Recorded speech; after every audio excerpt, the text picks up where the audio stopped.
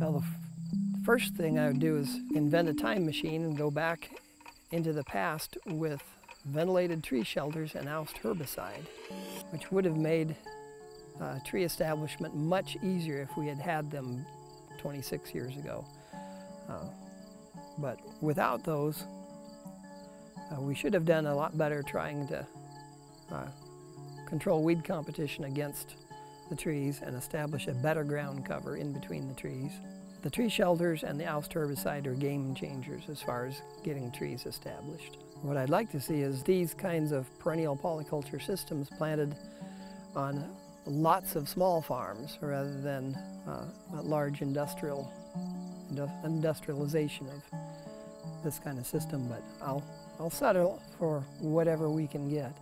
Anything that results in high biodiversity and 100% perennial ground cover to prevent soil erosion will be the most important thing to accomplish. Our reason for getting into this originally was to show that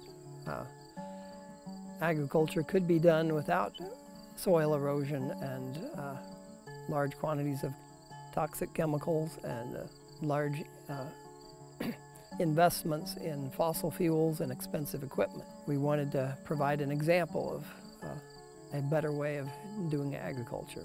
In order to do that, we had to prove that it could make money, and that's been the struggle over the years. And it's just within the last few years that we've actually turned the corner and made this a very profitable business. We made lots of mistakes along the way. I think we made all of the mistakes that can possibly be made along the way and learned a lot, and now we know how to do it.